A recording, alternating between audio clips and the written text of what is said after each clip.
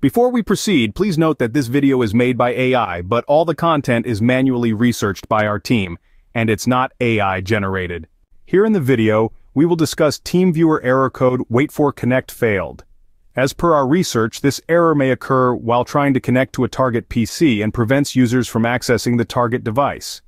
Our research suggests that the issue could be a result of an outdated Teamviewer app on either your system or the target PC.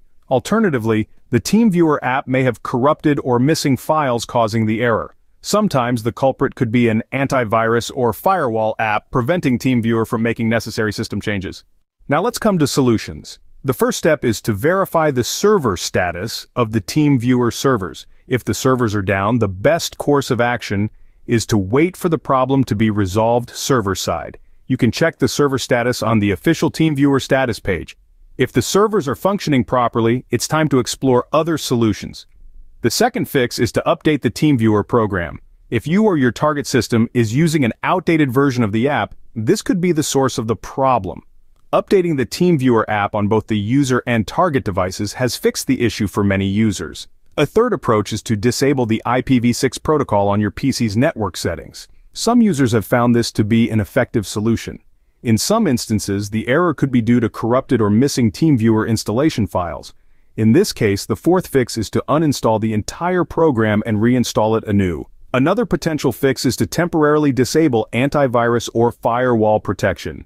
If these services are blocking the Teamviewer app from running properly, disabling them or adding the Teamviewer app as an exception to your antivirus or firewall list could remedy the issue.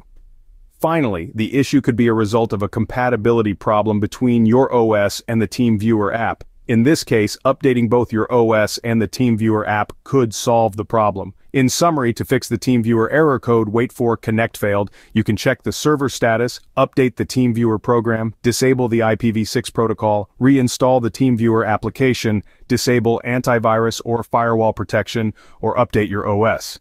If you like this information, don't forget to subscribe. It will be a great support. And for more tech updates, visit queries.com.